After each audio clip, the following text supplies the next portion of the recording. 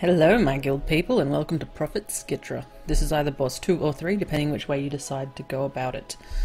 This is some kind of horrible bug monster. I don't really know what to call it.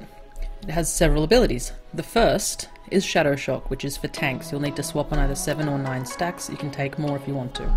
Second is Shred Psyche. You'll need to run it out like this beautiful fireboy is here. Third is Psychic Outburst. The Shadow will cast this, and then everyone needs to DPS it down. Ranged can start before the cast, melee cannot. The next is the Image of Absolution, heroic only. These spawn across the room and just walk in a straight line. You need to mass entangle or something else them to get them to stop, to create a clear path through. The next is your Illusionary Projection. So here you'll see that there's 3 on this screen. Each half of the raid can see 4 different ones, including one that you can both see.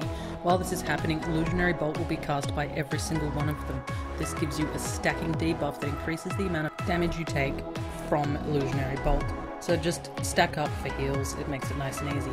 That is the entire fight. Congratulations, you killed Prophet Skitra.